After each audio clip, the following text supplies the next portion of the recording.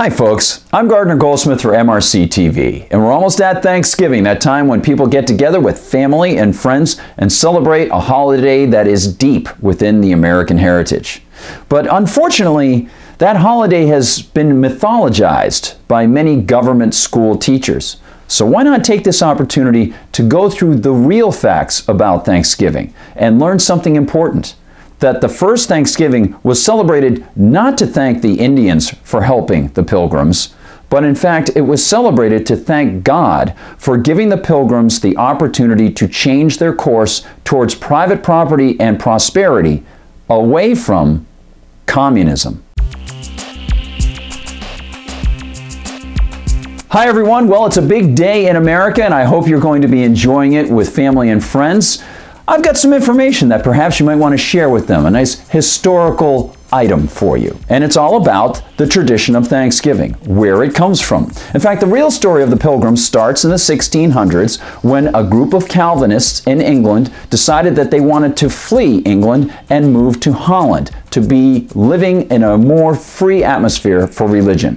In fact, at the time, England was torn asunder by battles between the Anglican Protestants and the Catholics, and the Puritans, who were Calvinists, decided they wanted to get away from it all. For 10 years, they lived in Holland, and in fact, they did very well. Jobs were plentiful because Holland at that time had just gotten its freedom from Spain and was a free market nation. They welcomed people from all over the world, and they welcomed all sorts of religions as well. Unfortunately, the Calvinist Puritans realized after about 10 years that some of their children, they said, were picking up too many Dutch ways. So they decided that they would pick up sticks and move elsewhere. The only thing about it was that they didn't have enough money to travel to the New World. So here's our first lesson in the history of the Pilgrims. They were able to get sponsors, rich people, to sponsor their trip. Indeed. Don't tax the rich, everybody. They were able to get sponsors to come to the New World. Originally, they were going to have two ships. One of the ships was not seaworthy, so they all piled into the Mayflower and they set sail in the fall of 1620. They landed not where they expected to land, which was going to be Virginia, but instead on the coast of Massachusetts, where they established Plymouth Plantation in 1620. They also established something that was a big mistake.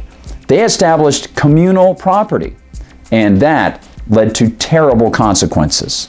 In fact, we can refer to Governor William Bradford's notes as to why they celebrated the first Thanksgiving and what happened when they established their first political system, communal property. The experience that was had in this common course and condition tried sundry years, and that amongst godly and sober men may well evince the vanity of that conceit of Plato's and other ancients applauded by some of later times, that the taking away of property and bringing in community into a commonwealth would make them happy and flourishing as if they were wiser than God. For this community, so far as it was found to breed much confusion and discontent and retard much employment that would have been to their benefit and comfort." End quote. And that's just the start. Here's more of the lesson in William Bradford's own words. "For the young men that were most able and fit for labor and service did repine that they should spend their time and strength to work for other men's wives and children without any recompense. The strong, or man of parts, had no more in division of victuals and clothes than he that was weak and not able to do a quarter the other could. This was thought injustice. The aged and graver men to be ranked and equalized in labors and victuals, clothes, etc., with the meager and younger sort, thought it some indignity and disrespect unto them." And for the feminists out there, William Bradford has some information for you on Thanksgiving. "And for men's wives to be commanded to do service for other men, as dressing their meat, washing their clothes, etc., they deemed it a kind of slavery. Neither could many husbands well brook it. Upon the point all being to have alike, and all to do alike, they thought themselves in the like condition, and one as good as another. And so, if it did not cut off those relations that God had set amongst men, yet it did at least much diminish and take off the mutual respects that should be preserved amongst men, and would have been worse if they had been men of another condition. Let none object this in men's corruption, and nothing to the course itself. I answer, seeing all men have this corruption in them, God in His wisdom saw another course fitter for them. And that course, ladies and gentlemen, was the establishment of private property. Indeed, the Plymouth plantation saw starvation, sloth, and anger because they established communal property. But, as William Bradford notes, they found another way. So they began to think how they might raise as much corn as they could and obtain a better crop than they had done, that they might not still thus languish in misery.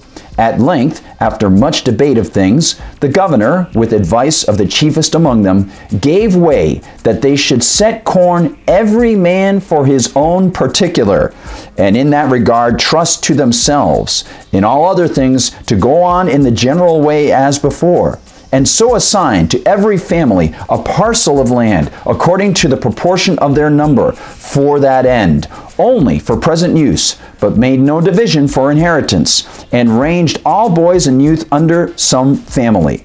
This had very good success, for it made all hands very industrious, so as much more corn was planted than otherwise would have been by any means the governor or any other could use, and saved them a great deal of trouble, and gave far better content.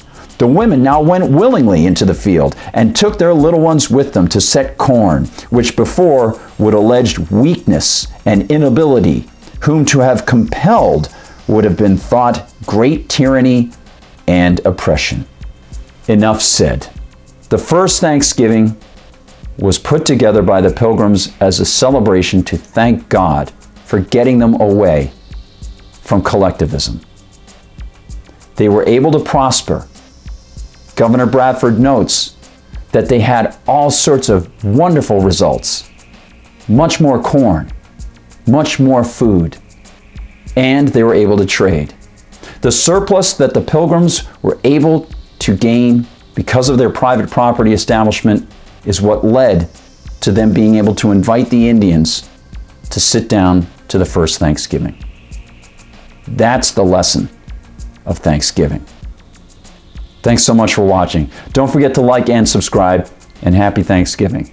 For MRCTV, I'm Gardner Goldsmith.